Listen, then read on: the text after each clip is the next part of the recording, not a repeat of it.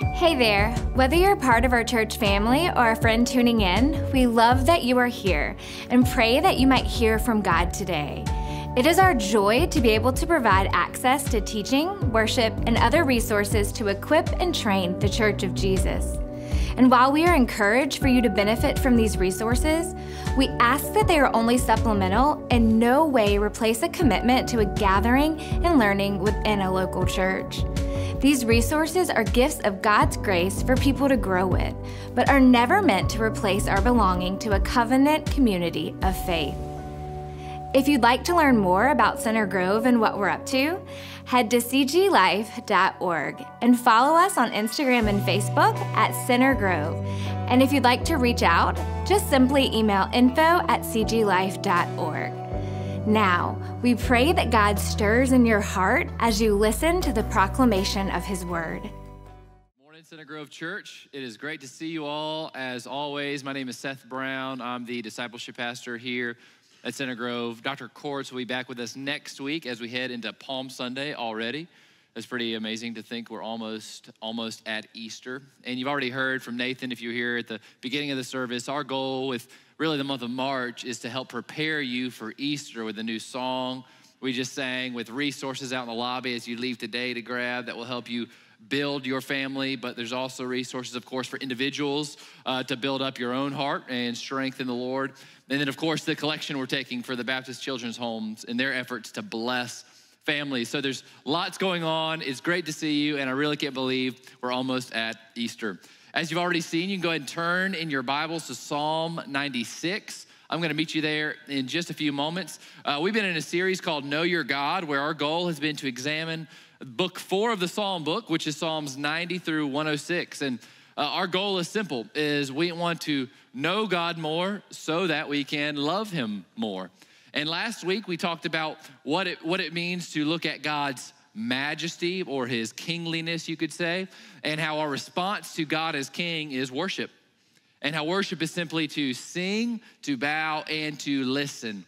And in Psalm 96, we're gonna look at some similar themes that I'll mention in just a few moments. But I think what helps us as we continue in this series is to understand that the book of Psalms, these are songs that tell a story.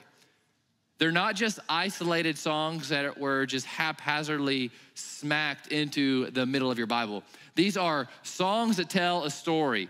And in this section of the Psalms, the story they are trying to tell is the story of God as King. You know, we humans, our lives are directed by the stories that we believe. And you see this really, really clearly in the lives of children. You know, my kids, who I talk about very frequently because they're still at the age where I can use them in sermons and they don't get mad at me. So in a couple of years, we'll tone that down a little bit. But whatever content they're consuming will dictate the type of imaginary play they do. So if they're watching a movie about animals, they pretend to be animals. If they watch a movie about, yesterday we watched a movie called Wreck-It Ralph. It's a really, fun one, a little over 10 years old. So they act like the characters in that movie. And adults kind of do the same thing. We just don't do it in imaginary ways. We pretty much believe these stories that oftentimes are fed to us through media, through social media, through our own past experiences, and then our lives are directed based on the stories that we believe. So what the Psalms help us do is to look at the true story in this world that God is King, and that He's actually bringing redemption to a world that is broken. And if you can reorient your life to actually believe that God is King, it's gonna change everything about your existence. I can promise you that. And the simple response to God being King is worship, as we talked about last week. And so today we're gonna talk about that from a little bit of a different angle that our psalm mentions, as you might have already noticed during the reading. We're gonna look at the idea that our response to God as King is to fear Him. And the key here is understanding what that actually means, which we'll explain, but also to understand that if you learn to cultivate a fear of God now, then you actually won't be fearful at His coming. You'll be able to shout with all creation and be joyful and exult, as the psalm says. So really, we're gonna look at three things as we look at Psalm 96. We're gonna look at the King's glory, We're gonna look at the King's due, what we give back to him, and we're gonna look at the King's coming. The King's glory, the King's due, and the King's coming. So let's dive in. Let's start in verse 1 and look at the King's glory. Oh, sing to the Lord a new song. Sing to the Lord, all the earth. Sing to the Lord, bless his name. Tell of his salvation from day to day. Declare his glory among the nations, his marvelous works among all the peoples. You know, this is a familiar intro to the Psalms. I thought it was really fitting today that we sang a new song. And then, of course, our psalm begins by saying, sing to the Lord a new song. And really this idea, like Roman mentioned, I thought that was a great way he put it. Singing to the Lord a new song is oftentimes more for us. It refreshes our hearts. And we don't sing to God a new song because he gets tired of the old songs we sing. In fact, in his throne room right now, there are angels singing, holy, holy, holy is the Lord God Almighty, and they'll be doing that forever. We sing to the Lord a new song because God is constantly doing new things all around us. And when we sing a new song, we're actually taking notice of what he's doing around us. And honestly, the application for us here today, because if you're like me, you're probably not a songwriter. I don't have the creative gene at all, so I don't do some of that creative stuff. But what I can do is I can notice God's new works in my life and in the lives of those around me. You know, I didn't come up with this, but it's been said before, you can't live today off of yesterday's quiet time. We do need to remember God's past salvation and his past works in our lives. That's clearly evident when you read through the scriptures. But what we also need is day-to-day communion with God and a refreshing on what he is doing in our own lives. If you're married, you probably look back on your wedding day and you look at pictures and it's joyful and it's sweet and it's encouraging. But the day-to-day function of your marriage is not based on thinking about your wedding day. It requires fresh acts of love and goodness towards one another each and every day. And so it is in our relationship with God. Now, in Psalm 96, what's interesting is one of the reasons that we are told that we sing a new song is because of the surprising audience that's mentioned. This might be lost on us, but if you remember, the Psalms is a song book written specifically for Israel, and lots of the Psalms are directed right at Israel. And in fact, many of them talk about Israel and Israel's God compared to the nation's false gods that they worship. And it talks about how God is going to bring justice against nations that have brought destruction in God's good world. This psalm is a little bit different. This psalm is for all the earth. It says, hey, all you peoples, all the earth, sing a new song. And you know, this may not hit you between the eyes, but it would have hit an ancient Israelite in between the eyes. Because throughout the Old Testament, Israel's job, they were chosen by God to be priests to the whole world, but they kept forgetting that that was their job. And they thought that the blessings of God were supposed to terminate on them. But God blessed them so that they could be a blessing to others. And this psalm is a reminder of that. And so the audience is surprising. The audience is all the earth should do the things that are mentioned in this psalm. And then we see here the key word. We're going to take a closer look at the King's glory as we read verse 3 when it says, declare his glory among the what? Nations. That's our audience. His marvelous works among all the peoples. A glory is a really churchy, biblical word that sometimes we hear so much that we don't understand what it means. Glory very literally means weighty or heavy. And God's glory, his weightiness, his importance is on display in the fact that he creates everything. He's made everything. He is the most important, the most weighty being to exist. So the psalm is saying, declare his great power and importance. And what this tells us, if you've been paying close attention throughout the series, almost every single psalm mentions God's greatness or God's power. It mentions his greatness and it mentions his goodness. And if you want to have any sort of meaningful life with God, the fundamental belief that you must have is that God is both great and good. And you'll hear that said multiple times throughout this series because it is so important. We so easily, when you have doubts, when you have struggles, I can guarantee you are either doubting God's greatness, his power, or you are doubting God's goodness, his character, to do the right thing. Any sort of issue you have with God comes down to you doubting his greatness or doubting his goodness. And the Psalms remind us that he is both, and we must accept him as both if we want to have a meaningful and vibrant life with God. But now verses 4 through 6 is kind of the key thing we need to focus on in terms of how we respond to God in worship, because we've seen that he's glorious. We've seen this is for all the peoples, and then we're gonna learn how actually what this should do within us as we understand it greater. Verse 4, it says, "For great or powerful is the Lord, and greatly to be praised. He is to be feared above all gods. For all the gods of the peoples are worthless idols, but the Lord made the heavens. Splendor and majesty are before him. Strength and beauty are in his sanctuary." Again, we're gonna mention God's greatness throughout this series because it is that important to understand. And it's very clear the point that the author's making is that because God is great, we should fear him and we should praise him. Because God is great, we should fear him and we should praise him. And so fear of God is actually a worshipful response to him. But let's make something abundantly clear, because some of us, I bet you every single person has heard this phrase, fear of God, but it's really easy to misunderstand what this actually means.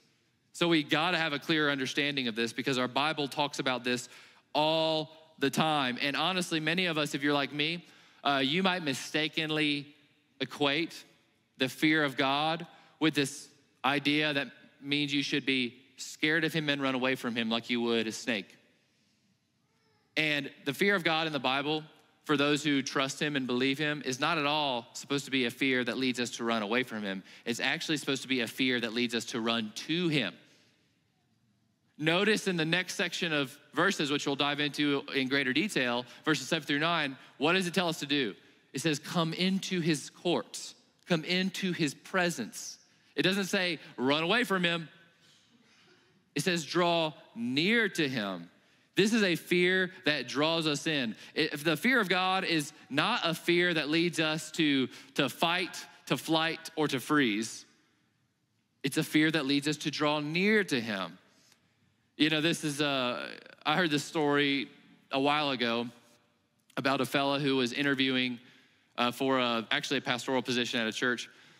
And he was interviewing and things seemed to be going well. And he was asked the question, what is your greatest fear?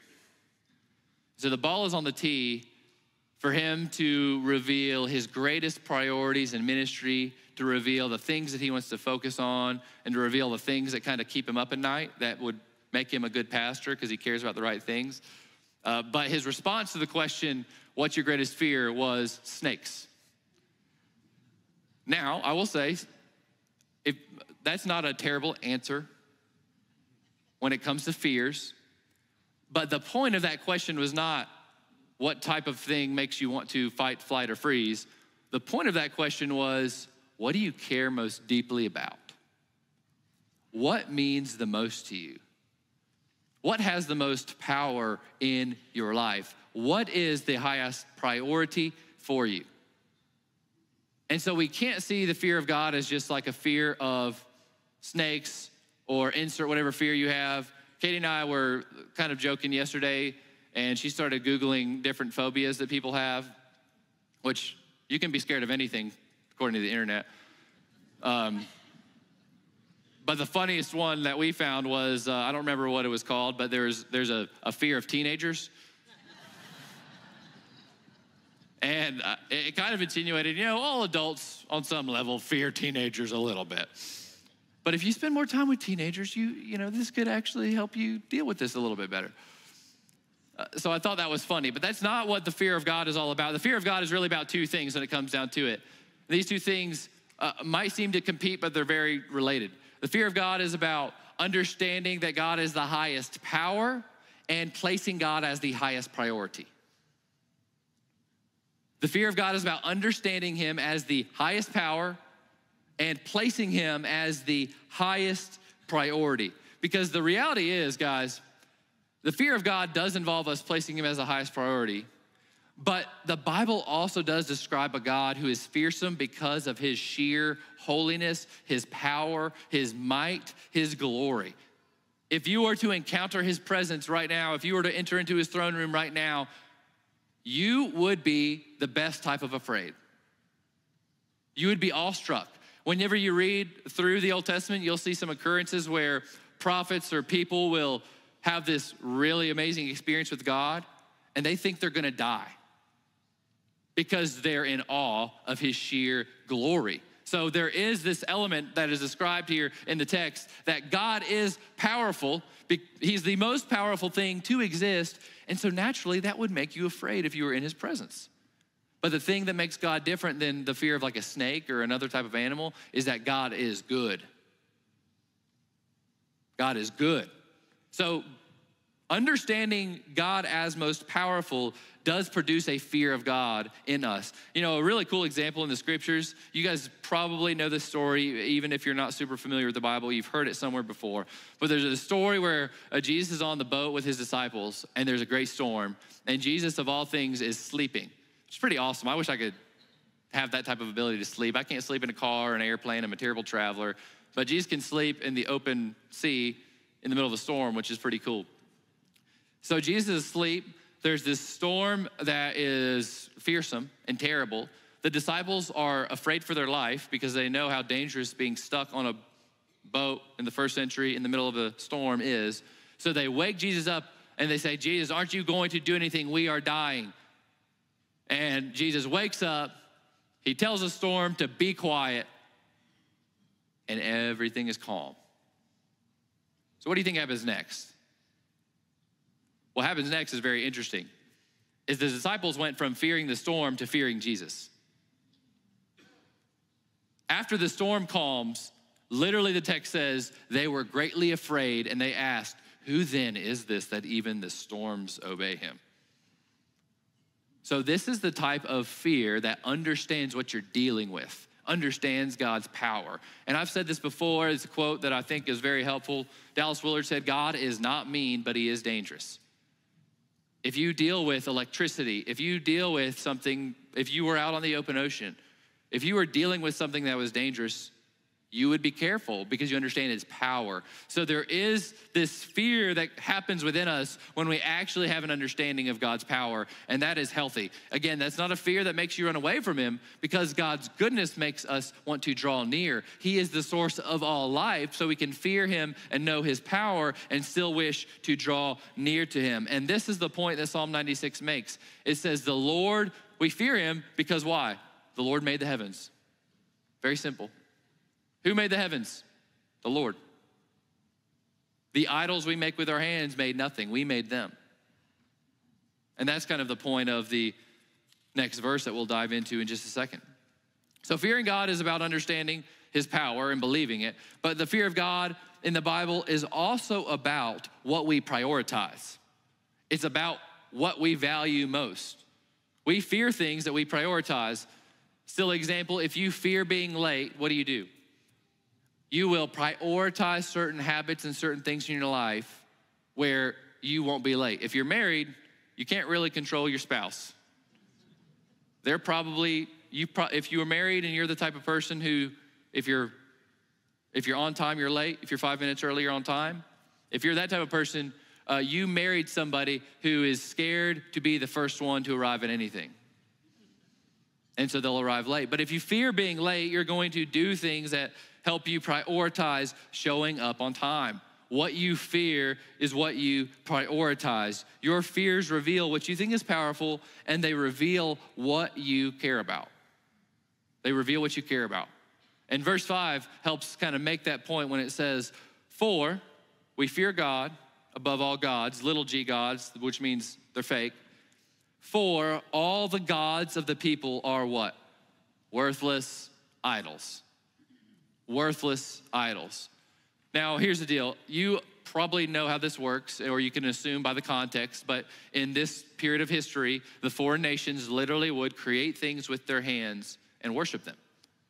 They're idols made of wood or stone, and they would bring offerings to these idols. They would worship them.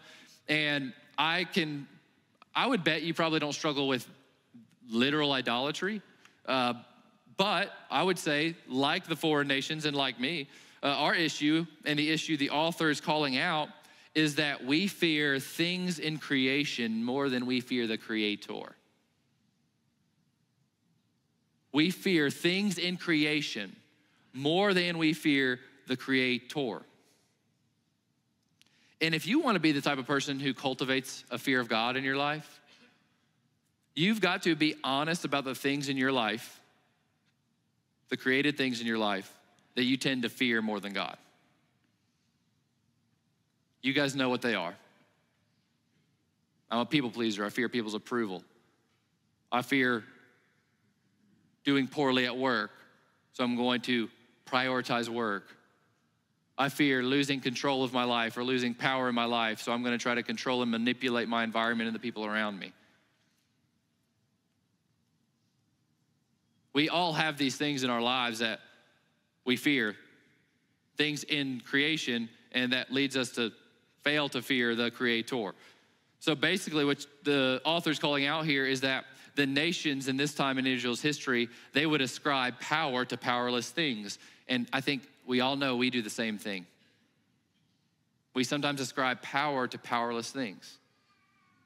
You know, one of the things that we try to tell our daughters a lot, especially the ones that more have the tendency towards people pleasing, and this could be convicting for us to say because we're gonna struggle with the same thing at times, is if one of them is upset about something a kid said at school or something that happened, we try to remind them, you know, what God says about you is more important than what somebody else says about you.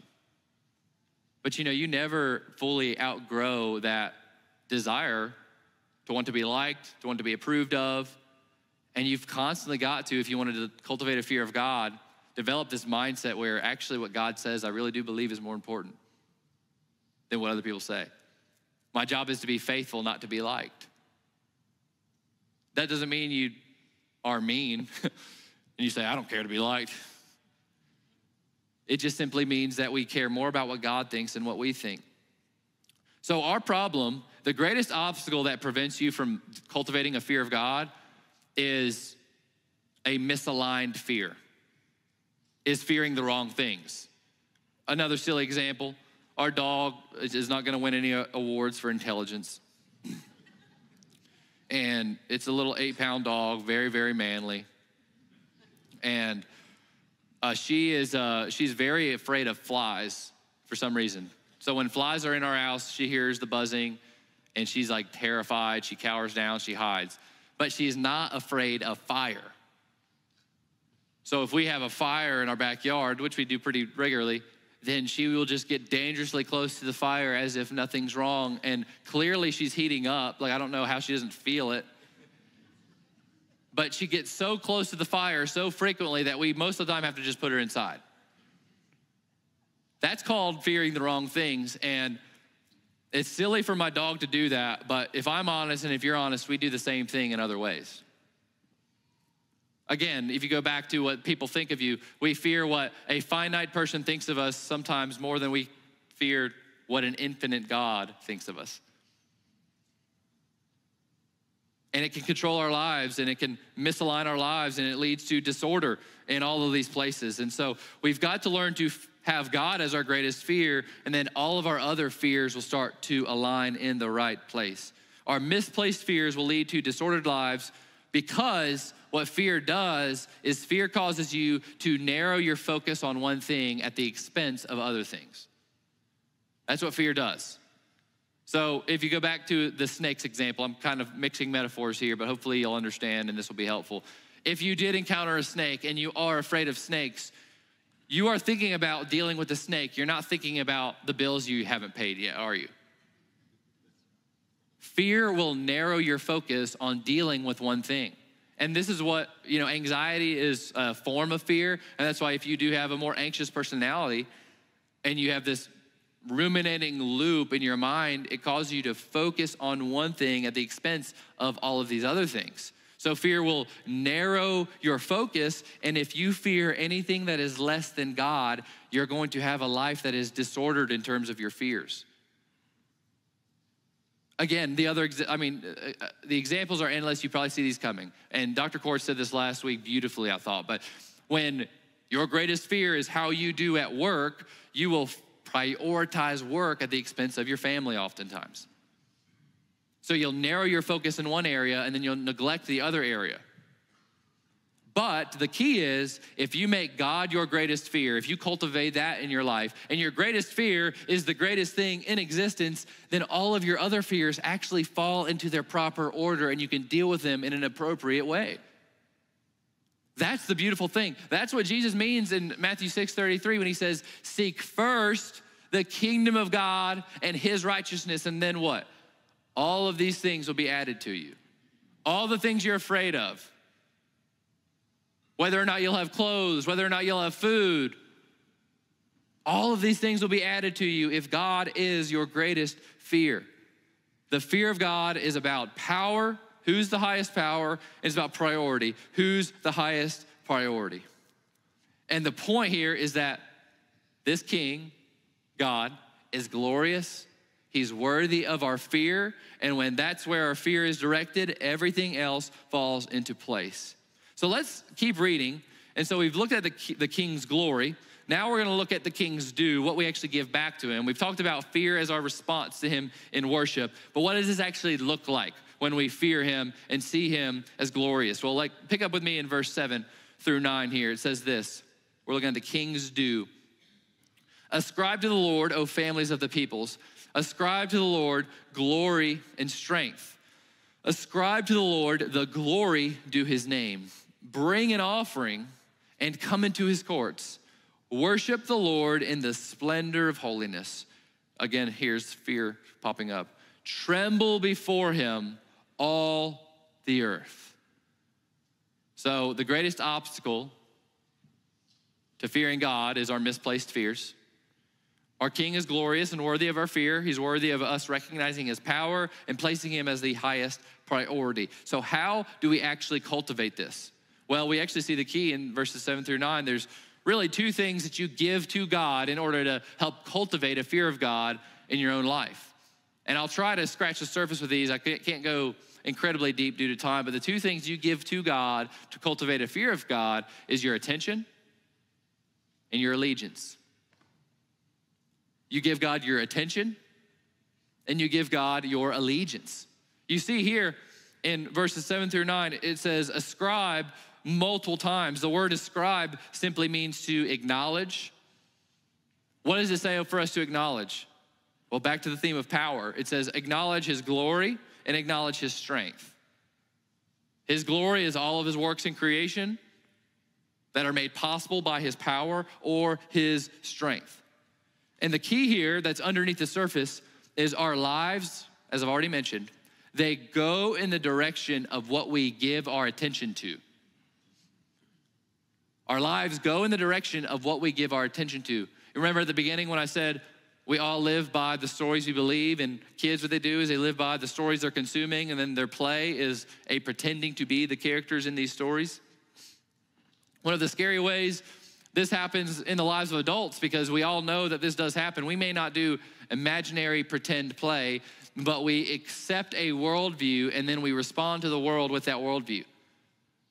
And the scary thing, and I know this is gonna be a little bit cliche because we've heard this before, but I think it's worth saying and re-saying many, many times. But the scary thing about social media is that companies are getting so good at advertising that they're literally changing our behavior. They're literally changing our behavior. I remember as a kid watching TV when there was still commercials. My kids, the first time they saw a commercial, they lost it. They're like, what is this travesty? And I was like, when I remember TiVo coming out and you could record stuff and fast forward, I thought the world can't get any more technologically advanced than this. But I remember as a kid watching TV, what would happen periodically, depending on the channel? You would get an infomercial. You'd get the infomercial for the indestructible Tupperware or Billy, Billy Mays, OxyClean. OxyClean actually works though, I'll say. That's a good one. So I didn't see it then, but I see it now, amen. So these infomercials, everything was always $19.99 or 3 easy payments of $19.99. And I remember thinking to myself, and granted, I was, a kid or a teenager, and so I would always think to myself, who would buy this stuff? I don't want to buy this stuff. I would never buy this.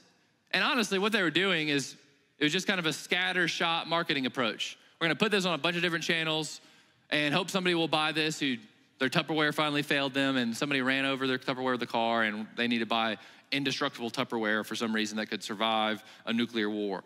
And so that's how the marketing worked. But social media is a lot different. Social media knows you and your habits so well that the ads oftentimes are so specific that they work. And I'm not gonna have you raise your hand if you've ever bought anything from an ad on social media. But I've had the shameful experience where I saw something, I was like, ooh, I was just talking about how I need this. And I buy it, and then I'm like, oh man, they got me. They really got me. But what it's doing is it's literally changing your behavior. It's changing your behavior, and then your social media is curated to what you like, and it's just like this reinforcing cycle where you like something, you see more of it, then you become more like that thing. And this is what happens, and it's changing us. So what you give your attention to is what you start to become. What you behold is who you become. And so the question is your life structured in such a way where God gets your attention? Because an hour a week hearing somebody talk at you and singing songs pales in comparison to the amount of intake we have in other areas of our life, if we're being kind of morbid here. And the harsh reality is, if you want to become like God, if you want to learn to fear God, you come to him by faith alone, through grace alone. But if you want to become like him, you've got to give him your attention. You've got to structure your life in such a way where God gets attention, where you start to see him and his works in creation. This was the application from last week, if you remember it. The application was catalog all of the ways you see God's greatness in your life. You can get so creative with this. You can set a reminder on your phone every hour to think about God. You could do so many different things, but here's the reality. I know so many of you feel so busy, so overwhelmed, so overworked. Where do you even start? So I want to get really simple here. I don't want to make this more complicated and make you feel guilty for not doing enough and all of these things, because I don't think that would help you. Here's where I would start, and this is just the truth. There's nothing pretty about this. This is not really a shortcut. Cut one thing from your calendar and replace it with prayer. Delete social media for a week and replace the times that you would go on social media with prayer. And when I say prayer, I'm not saying you got to be talking the whole time. You could be sitting in silence thinking about God, meditating on him. Cut one thing and replace it with prayer. Whatever it is. I know if you look at your calendar, you look at how you spend your time, there is something that could be cut that you probably would be better for, and you can replace it with something that is the best use of your time possible. So you give God your attention. Again, you could do a 12-week series on how best to do that, so I don't have time to dive into that. That's the best I can give you right now, is cut one thing, replace it with prayer. But the second thing that the king is due, other than our attention, is our allegiance. Our allegiance. So your attention is more about what you put your focus on, your mind. Your allegiance is how you use your hands, what you give to God. Literally, what does it say in the passage in verse 8? It says, come into his courts and bring what? An offering. Bring an offering. Yeah, God doesn't ask for offerings because he needs stuff. He asks for offerings from us because he wants your heart. And what you invest in is what captures your heart. So very simply put, again, this is stuff you guys know, but it's stuff that is good to be reminded of. We all need these reminders. The key to your heart and the things we offer to God is through your calendar and through your wallet. What you give your time to is where your heart goes. What you give your resources to is where your heart goes. And again, God doesn't ask for these things because he's greedy or because he needs stuff or because he's mad at you. He asks for these things because he is a loving father who wants you to know his heart. And when you give towards him, you start to love him, and then you also learn to receive his love. That's how we give him our allegiance. What you invest in is what you love. Why do we love our kids so much? Well, we are designed by God to have a natural connection with them, but also you spend a lot of money on them. You spend a lot of time with them. The money and time you spend on your kids leads you to love them in a way that you never imagined you could love anything, right? So it is with our other relationships. So it is with God. And here's the beautiful thing. This is not a quick fix, but if you cultivate a lifestyle of giving God your attention and your allegiance, these are small investments you make into your spiritual life that will lead to, by the end of your life, somebody who is joyful, purposeful, and confident that all that God has done and all that God will do is good. Because this psalm is telling a story that God is a glorious king, that he is due certain things from us because of his glory and his strength, and that this king is leading history towards a time when he returns and makes all things right. And if you want to be the type of person who looks forward to his return with joyful expectation, then you give God your attention, you give God your allegiance, and then this will be your attitude starting in verse 10 when we see the king's coming. Say among the nations, the Lord reigns. Yes, the world is established. It shall never be moved. He will judge the peoples with equity. Let the heavens be glad and let the earth rejoice. Let the sea roar and all that fills it. Let the field exult and everything in it. Then shall all the trees of the forest sing for joy before the Lord, for he comes. For he comes to judge the earth. He will judge the world in righteousness and the peoples in his faithfulness. We've looked at the king's glory. We've looked at the king's due. Now let's take a look at the king's coming. This, verse 10, really gives us the whole point of the psalm. It says, the Lord reigns. He is king, and he is going to come. He made the world and he established it, and he's going to come back and he's going to judge the peoples with equity. He's going to bring justice. He's going to bring order where we have made disorder. And when the Lord returns and makes all things right, what happens? All of creation is glad. All of creation is glad. You know, you realize when Adam and Eve fell, one of the results of that was God says, cursed is the ground because of you. And that's why he said to Adam, the ground is cursed because of you, so work is gonna produce sweat, and it's gonna be toilsome, and it's gonna be difficult. And what happened is creation, although still beautiful and although still magnificent, is under a curse because humans invited brokenness and sin into the world. And so the Bible teaches that creation is longing for its redemption.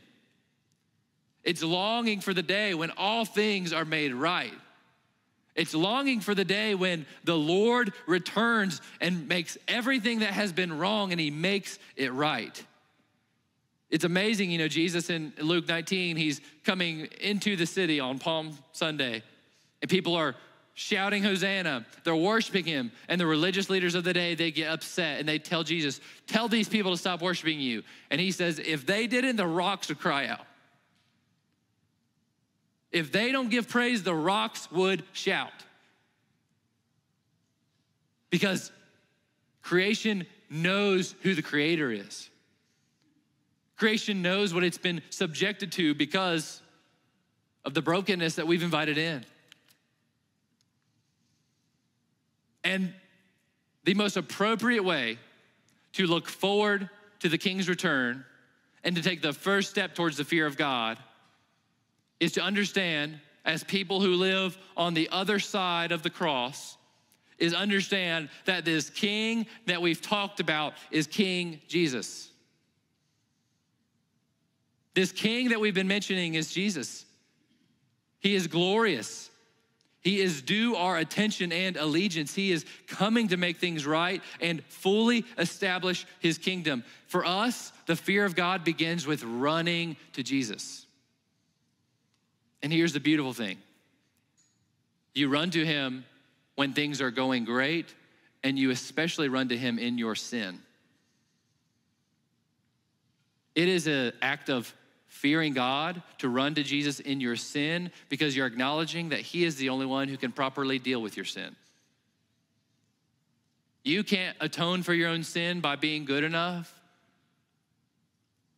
The effects of your sin will not go away by distracting yourself into oblivion. The only way to invite redemption is to bring your own sin and your own stuff and your own brokenness to Jesus as the one who is strong enough and good enough to deal with it. This fear of God encourages us to run to him, not away from him. Why don't you stand with me this morning?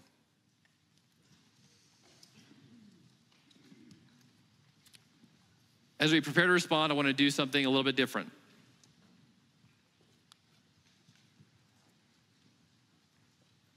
We've talked at length about the fear of God.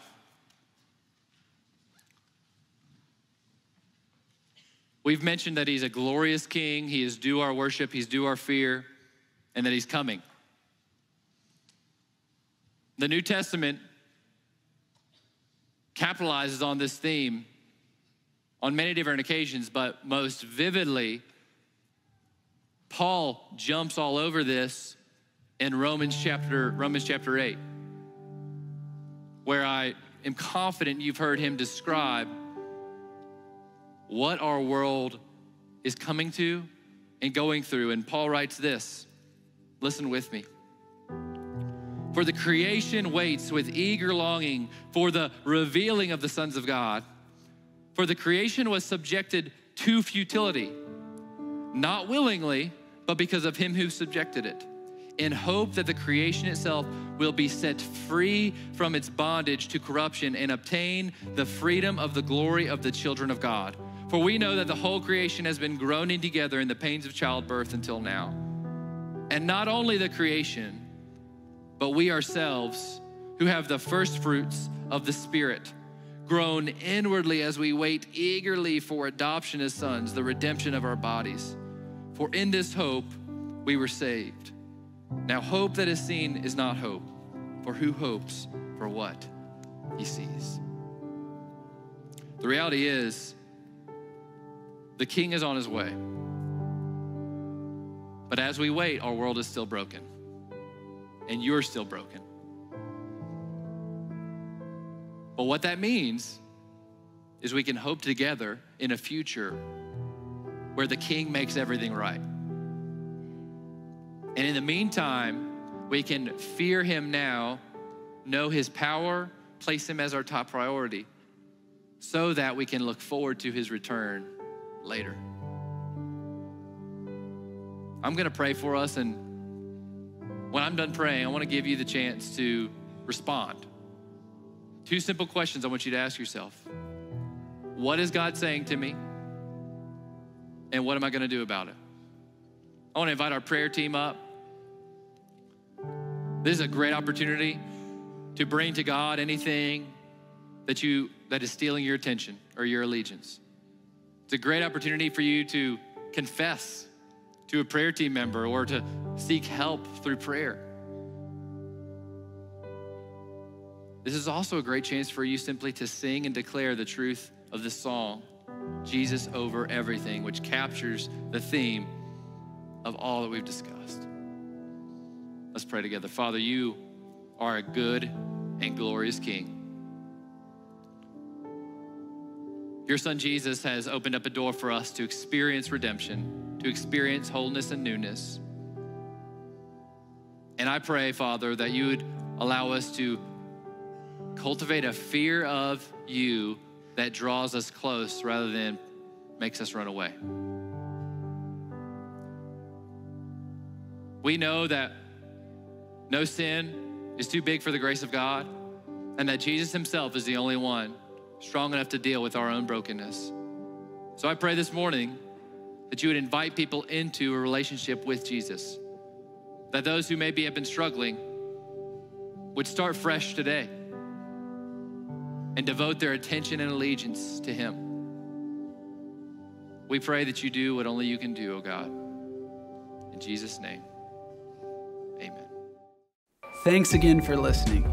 If you'd like to dig deeper into this message, you can access the discussion guide right where you found this message, either on the website or over at the Center Grove app.